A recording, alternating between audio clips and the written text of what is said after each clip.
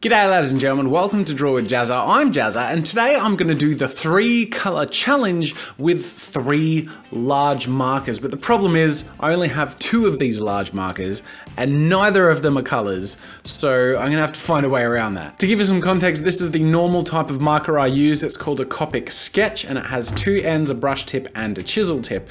And this is an example as to the thickness of the stroke of the chisel tip. This is a Copic wide marker. It's a much larger marker only with a chisel tip and the thickness of the stroke looks like that. I honestly pretty much never use the chisel tip on my Copic sketch markers because the brush tip enables you to have a lot more control and create some really fine details if you need to. Whereas with a Copic wide marker, you're basically limited to whatever approach you have with that very thick chisel. You can of course use the end to draw like that, so there are ways to get around it and add some detail, but it's a lot less organic. Now of course I'm going to need some more interesting colors than plain black or colorless blender. So what I'm going to do is use my RT Games app, and I've put into a new profile called Copic Wide all of the colors that exist in the Copic Wide range. And it's going to give me 3 colors from the entire Copic Wide range, whereupon I will then purchase them and they will be mailed out to me. I don't own them yet.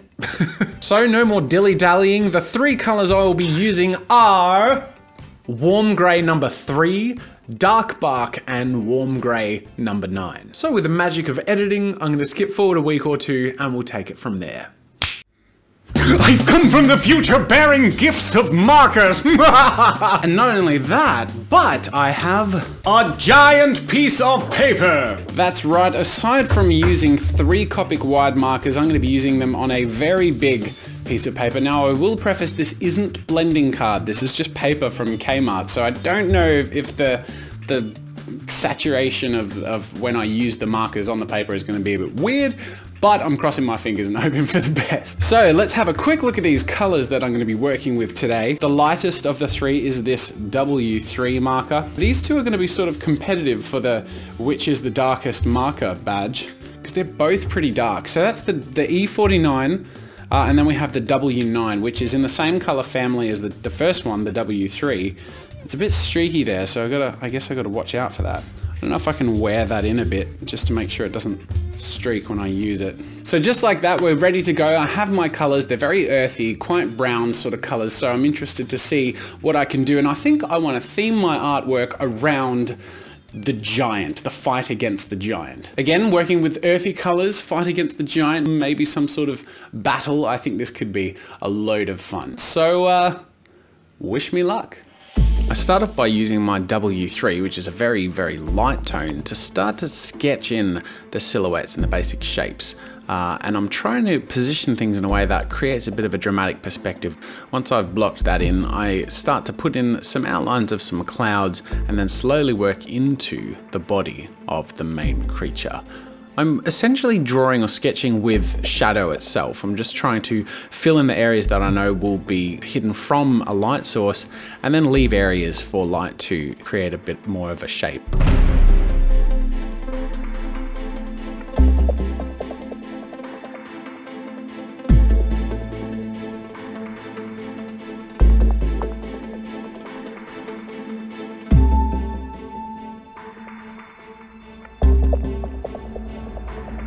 I use the tip of the marker for the most part when drawing my female warrior who's going to be facing our giant ogre-like creature in the distance.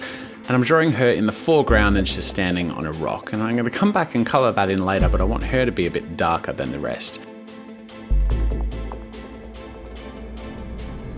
Next I'll move on to my W9, which as you can see almost looks like a solid black. I very quickly realized I need to use a very strong light and shade contrast and also really work with geometric shapes because the chisel is so rigid to work with.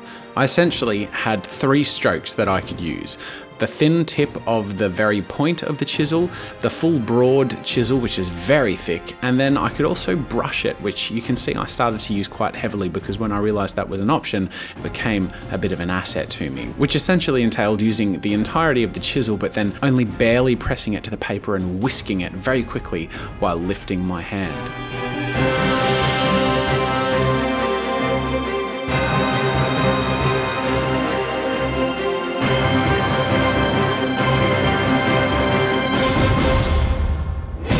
Once again, when getting to my female warrior, I use the tip of the chisel mostly to get much more of a defined and detailed look, which also helps distinguish her from the main ogre character in the distance. One of the difficult things to do was to decide how to balance the use of my dark brown and dark warm grey. Both are extremely dark and quite similar in tone, to be honest, and just have different levels of warmth to them.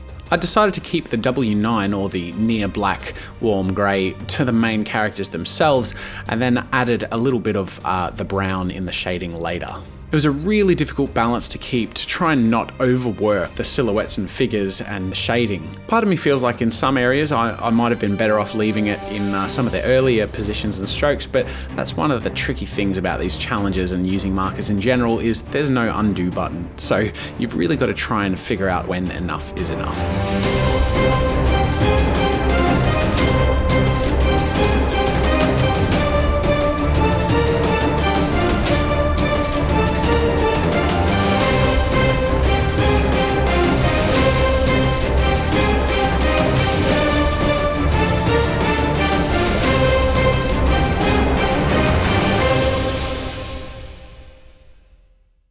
There you have it, ladies and gentlemen. This is the result of my 3-marker challenge. I'm going to be honest, that was really hard. I hope you liked the result, but I had 2 extremely dark markers to work with of a very similar color and one really, really light marker that actually, by the end, I don't know if you could tell in the video or not, was almost completely dry. So I was actually hoping to come back and do some blending and try and mix things in a bit, but I really wasn't able to do much of that. So those limitations in mind, I really hope you enjoyed the 3-marker challenge. I hope you enjoyed the 3 giant marker challenge. So if you did, make sure to leave your comments and let me know if I should do it again.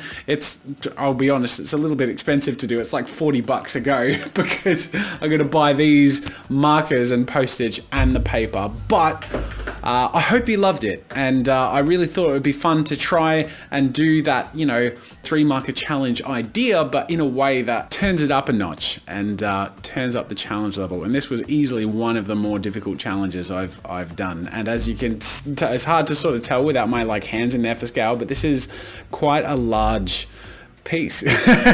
So anyways, thank you so much for watching. I hope you enjoyed it. Make sure to subscribe if you haven't, and of course if you're interested in generating your own marker colors, whether it be for Copics or different kinds of markers, check out the Arty Games app. Link is in the description. Thanks for watching, everyone, and until next time, I'll see you later. Thanks for watching. Make sure to subscribe to my channel for new content every week. If you want to support my work and get some goodies for yourself, head over to my store for archives, ebooks, digital brushes, video courses, and more. If you enjoyed this video, here's a link to another video you might like from this channel. And if you want even more, make sure to check out all my behind the scenes action on my vlog channel, Daily Jazza. Draw with Jazza is proudly sponsored by Adobe.